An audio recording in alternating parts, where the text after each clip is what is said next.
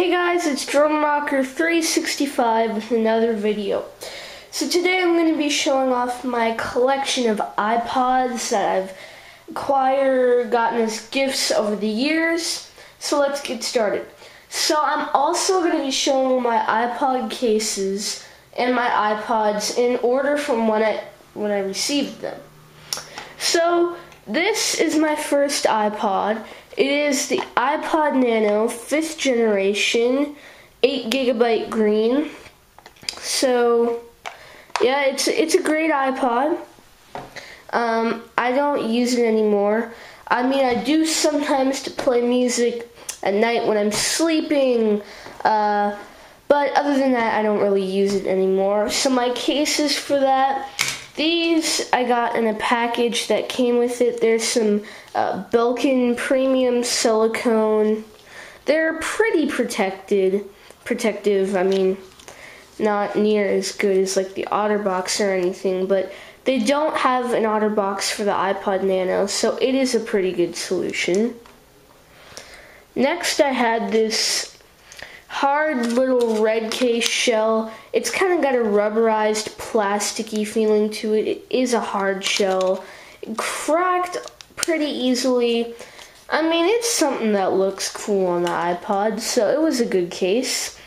And then the one that I have on it now is this camo case. It looks really cool on it.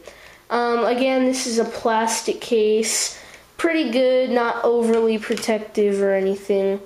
So this is my first iPod in my collection.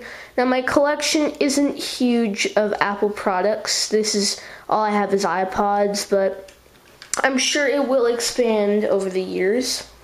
So my second iPod was the iPod Touch 4th generation 32GB white. Now this is like what I use now. It's what I carry around with me in my pockets, what I play apps on, what I use every day. I love it. I have it running iOS 6. It's in great condition. I love the sleekness of it. I just love it. Now this is the 4th gen, not the 5th gen, but it still runs all the latest apps like Subway Surfers, Temple Run 2. Got a few glitches in those apps, but for the most part they run really smooth. So my cases for that have been always protective because I want to protect my sacred device. I do have it iCloud backed up, but I don't want to have to pay $250 to get a new one if it breaks. So this was my first case. It's the OtterBox Red on Black. This was the older model. It's just very slippery and I don't know. I mean, I like the color, but the overall design was kind of a fail on it. Now, this is my second case, the one I use every day. It's the OtterBox Reflection, it's called. This one, the rubber is a lot more rugged. This is what they sell. If you go out and buy an OtterBox today, this is what you're going to get in the store as of when this video is recorded. It's got some nice rugged metal and some nice protective felt. 2 built-in screen protectors. I believe they are polyurethane. So yeah, this is my collection of iPods and cases. Both iPods are great. I would recommend the iPod Nano, the new one, the 7th generation, for a first iPod.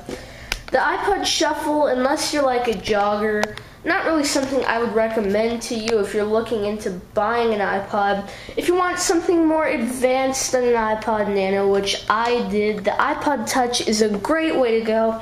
Now it's up to you. You can get the 5th gen or the 4th gen. If you like colors, if you're a color person, I would recommend the 5th generation. But the 4th generation is very durable, it's fast, it runs all the latest apps. The 5th gen has a taller screen, it's going to be a little faster, it has a lot better cameras, and the iPod Touch Loop.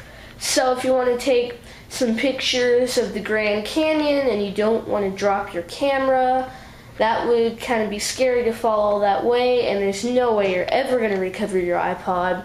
the iPod Touch Loop is a pretty cool solution. So anyway guys, thanks for watching. This has been my iPod collection. Now just so you know, I repackaged these. They're not new in their box at all. I just repackaged them for the video. This is a 4th generation iPod Touch. As you can see, it's the white one. Then I have my iPod Nano there. I still do use the iPod Nano sometimes, but anyway guys, thanks for watching. I'm DrumRocker365. Subscribe, rate, and comment if you liked this video.